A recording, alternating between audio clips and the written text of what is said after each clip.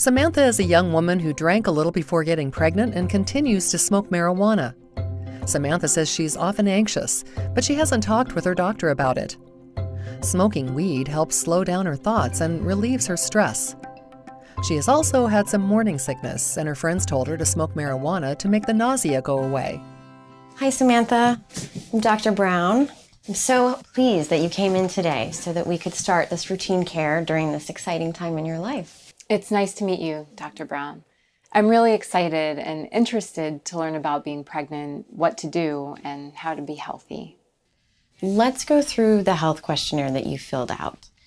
It helps us learn about your lifestyle so we can give you the best care.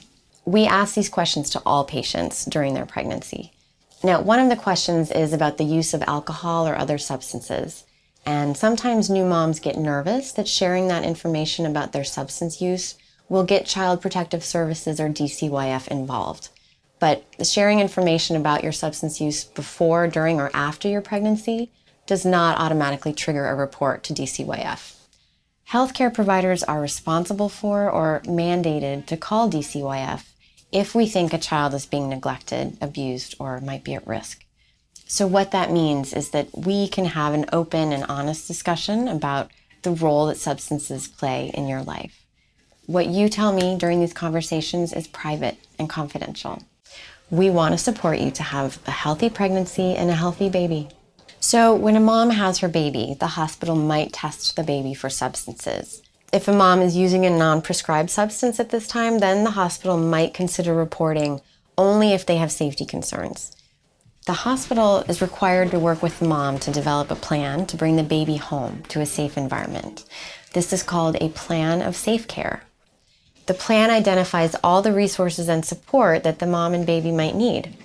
Again, the hospital will only call DCYF if there's reason to believe the baby is at risk of abuse or neglect or an unsafe situation. Does that make sense? Yeah, that makes sense. What questions do you have about confidentiality and reporting? I was going to ask you about that. I don't want to get into trouble or have DCYF knocking at my door because I smoke a little weed. It's really not a big deal, and it's better than drinking. This worries many moms, so I like to talk about it early. It's not the fact that you smoke marijuana or use substances that triggers a report. On the screening, you said that you used alcohol and smoked pot socially a couple times a week with friends before you were pregnant. But now that you're pregnant, can you tell me how you're doing? I like to smoke weed occasionally, like when I'm stressed out and feeling anxious. I've also been sick a little and throwing up, and weed helps with that. Otherwise, I don't really feel like eating. But I haven't had anything to drink since I found out I was pregnant. That's really helpful. Thanks. I mean, sometimes it's hard to know what information is trustworthy, what's out there is confusing or inconsistent, or everyone has an opinion. Is it okay with you if I share a little information about what we know and don't know about marijuana use during pregnancy? Okay. I didn't think using weed occasionally would matter. Many of my friends smoked while pregnant and their babies are okay. Marijuana use is common, and some people use it to deal with their conditions. But while you're pregnant, I recommend you avoid all forms of marijuana, including CBD oil. We don't know enough about the impact of marijuana on developing babies. Most of the research that's been done is on smoking marijuana and not on the many other ways to use it. There are studies to suggest that smoking marijuana can put your baby at greater risk of learning and cognitive disabilities, including hyperactivity, or having problems with memory and being attentive. Other studies suggest that there's a risk of being born at a low birth weight and needing to go to the NICU.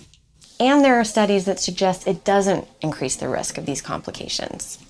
But we do know that all forms of marijuana or THC cross the placenta, which is the organ that transfers nutrients from you to your baby. So one thing is clear, it isn't harmless during pregnancy. We just don't have all the answers.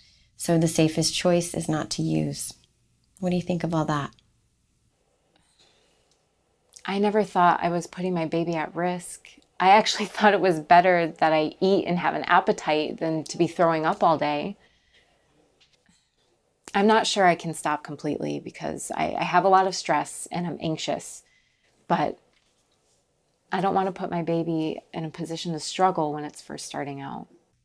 It sounds like you're willing to try. We can work together to help give your baby a healthy start. We have safe medications and alternative strategies to help you cope with the morning sickness and anxiety.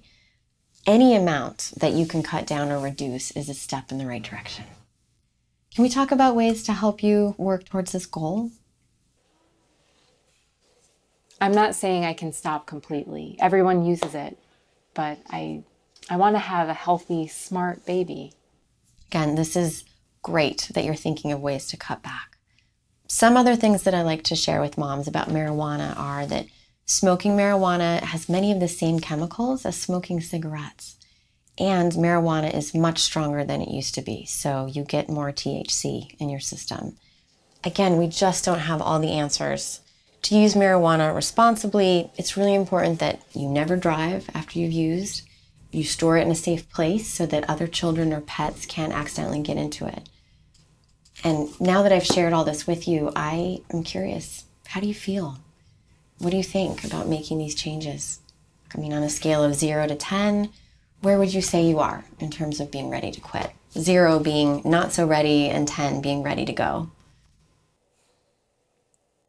Maybe a 6. I think I can at least start to cut back. I don't want to give it up completely, but I don't want to hurt my baby. So just curious, why do you think you're 6 and not a 4? I didn't realize that smoking weed could put my baby at risk for some serious problems, and I don't want to be responsible for that. Also, I've never really talked about my anxiety before. I just thought smoking weed was natural and it makes me feel better. I'm nervous about having this baby by myself, and I want it to be as healthy as possible. So those are really great reasons, but what factors might help you go from a 6 to an 8? I think I just need time to cut back slowly. It's become a habit to smoke weed at night, so I need to cut back just a little at a time. I want what's best for my baby. Maybe I'll use edibles instead so my baby doesn't get the smoke. I really appreciate your honesty, and I'm really glad you're willing to work on this. There's so many things to think about when you find out you're pregnant. We can keep talking about this at your next appointment, but the best choice is to avoid all types of marijuana. I understand it'll take some time. But between now and then, you'll cut back on using marijuana. If you do, you'll use edibles and you won't drive after using, and you'll lock it up. Before we finish, I wanted to mention a new resource called The Doorway NH. Calling 211 connects you with resources, guidance, and support to help you. I hope you're feeling better, and I'll see you in a month. Find more details about confidentiality and the plan of safe care in the New Hampshire SBIRT Implementation Playbook for Perinatal Providers at sbirtnh.org.